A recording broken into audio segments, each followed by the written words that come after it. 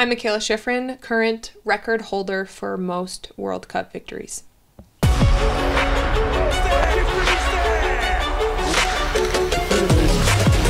Mikaela Shiffrin, 2 times Olympic gold medalist, 7 times Alpine Skiing world champion, 16 Crystal Globes, and bearing an unparalleled tally of 97 World Cup wins, thus earning the esteemed title of greatest of all time.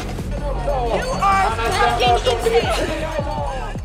Seeing Shiffrin's success, one might easily assume that skiing and Mikaela were a case of love at first sight. I was pretty unsure about the sport for quite a few years, but I really liked hot chocolate and French fries, and that was always the snack we would have when we went skiing. So then I was like, maybe this isn't so bad. So, let me get this straight. If it weren't for hot chocolate and French fries, we might have missed out on witnessing the rise of skiing's most successful competitor. When I started my first races, like kids races, then I started to feel like this is the sport for me. From her early days in kids' races to her current stature, one might naturally assume a fiercely competitive drive propelled her forward. My relationship with competition is funny. I'm not really very competitive. I think the only place where I feel really competitive is skiing. And in the rest of my life, I'm kind of okay. Like, somebody else can win.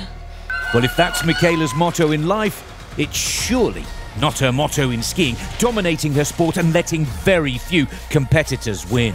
But beyond the medals and the champagne showers, success does come with its challenges. The better you get, the harder it is to be good. It's harder to function as an athlete with notoriety, to do the work that you're meant to do when people know your name. In some ways, it feels more difficult to have a personality that's not only connected to the sport, because the world knows me for my connection to the sport.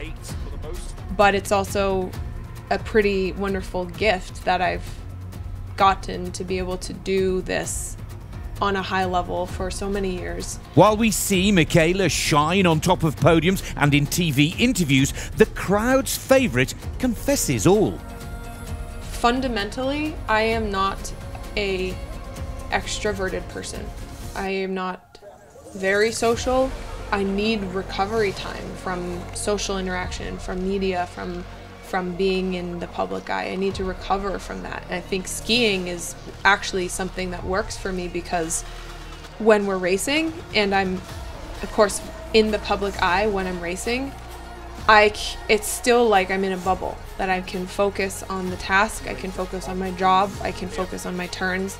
It's not always taking energy. Like, skiing gives me energy, and all of the extra stuff that takes energy, but then the skiing gives it back a little bit.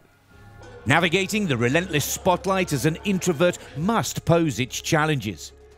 Besides finding solace in skiing, what's Mikaela's secret to maintaining peak performance and staying upbeat? I deal with the spotlight by taking naps, and I feel the safest when I'm napping. Okay. So kids, take note. The secret recipe for success includes plenty of hot chocolates, French fries, and naps. Before Mikaela goes on to winning yet another race or taking a nap, let's hear what her wishes are for the future of her sport. To continue to cultivate an environment where athletes can perform at their best more consistently. And that performance is valued, because I think the stories that we have with every single athlete, not only the star athletes, but every athlete has an incredible story to tell. And there's stories of resilience and endurance and challenge and overcoming fear, and things that people will tie themselves to, and they'll become followers of the sport because they see the stories that they can relate to. Mikaela Shiffrin, with an illustrious career matched only by her remarkable personality and humility. We wish the greatest of all time all the best for the future, and perhaps even reaching the monumental milestone of 100 victories very soon. To look at the camera? Yeah.